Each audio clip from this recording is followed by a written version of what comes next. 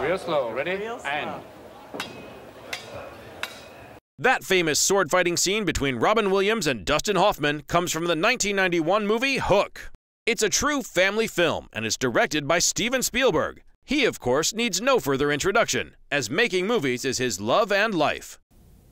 Taking an idea, taking a script, taking just a thought, a visual image, and 100 people work on that thought, and it becomes a huge picture on a Panavision screen.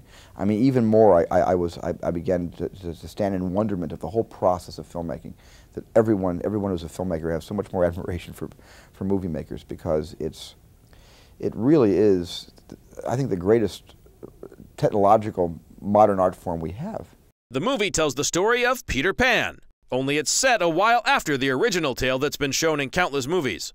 Peter has grown up and has kids of his own, but when his nemesis Hook kidnaps them, he returns to Neverland to get them back.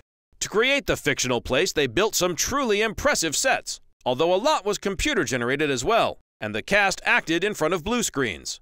Especially the scenes with Julia Roberts as the tiny Tinkerbell were tricky. Robin Williams, who plays Peter, was given some tools for those sequences, though. Yeah, you had a light bulb or a doll, and then they'd take the doll away.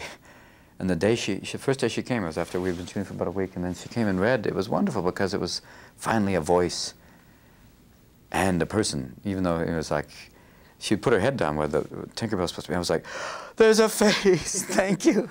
It really, and that's why that scene had kind of this weird look of it, because I'm like going, finally somebody's here.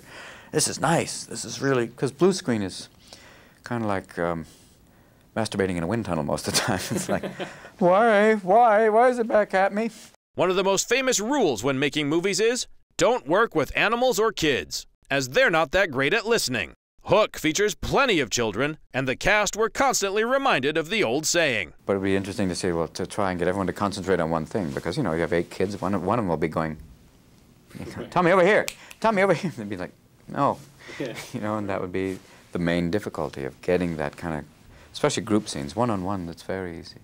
Director Steven Spielberg wasn't very happy with the final result, and according to him, he blames that on the rebellious kids he had to work with. On the bright side, though, he did become very close friends with Robin Williams.